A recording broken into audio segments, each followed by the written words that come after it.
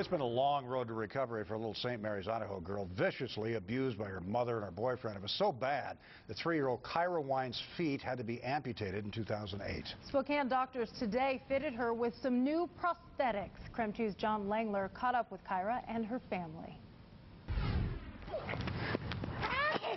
Kyra Wine has been fighting for almost her whole life.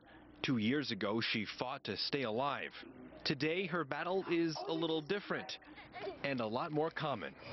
Gotcha! Fighting with her sister, not cleaning up her bedroom, leaving toys in the living room. Getting into trouble with Grandma. She gets in trouble every single day.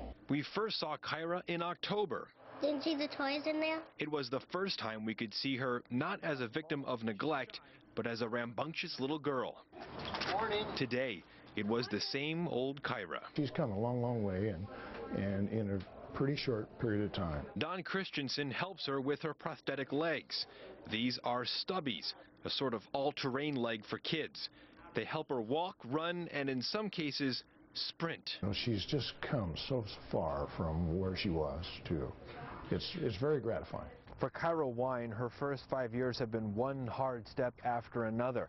And while she's making progress, the mental and physical recovery is still ongoing. She's noticing that other kids are noticing that she's not what they consider normal. She needs to learn what to say to these people or to answer, you know, because they're going to ask and they're going to stare and people are curious. Kyra's recovery is nothing short of remarkable. She starts kindergarten in the fall, and her communication tests put her a year ahead of her classmates.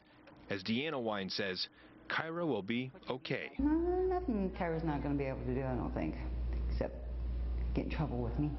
In Spokane, John Langler, KREM 2 News.